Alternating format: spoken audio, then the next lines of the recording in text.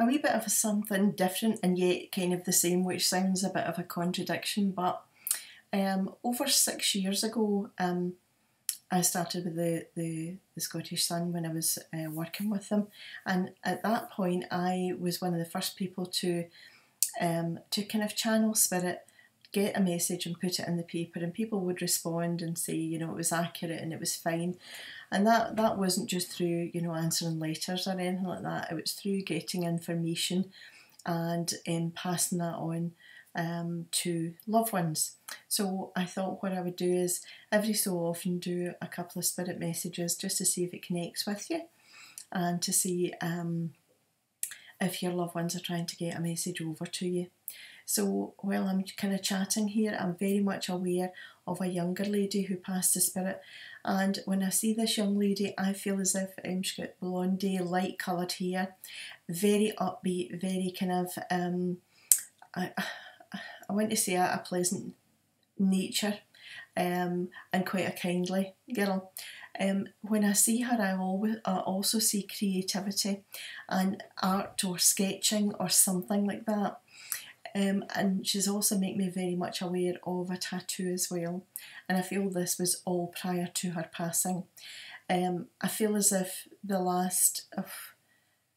I don't know, I want to go back within the last 10 years and say it's been quite a kind of traumatic experience.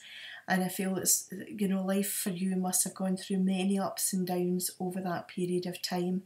And I also want to say that I'm being made aware that there's been another property, and or the same property, but it feels like two properties that have been connected since she passed over. I feel that she would have been very intuitive, very much went with her gut feel, because she comes across very kind of just comfortable in her own skin, but just has that sense of intuition round about her very strongly. I'm drawing, well, she would have been drawing, so there's nothing said accidentally, and that would be her sketch or her art, or whatever that is. I'm drawing very strongly where the Glasgow area is, and she's showing me up towards the Glasgow High Street and that particular area of Glasgow. And I don't know if she used to go there, she frequented that or whatever. And at the same time I'm being shown where the barrows are too, up to the other direction. So maybe an area that she liked to go or like to spend some time with friends or whatever. But she's just there and wants to make herself known. And I just see her as a beautiful soul in heaven. She's like a wee angel. She's there and she's happy, she's contented.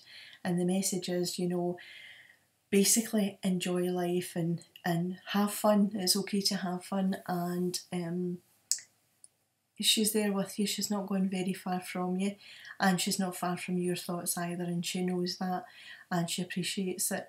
And she's sending you back her thoughts and her love as well. So if that makes any sense, can you just drop me a wee private message just to let me know that it meant something to you. Thanks very much for watching. Thank you.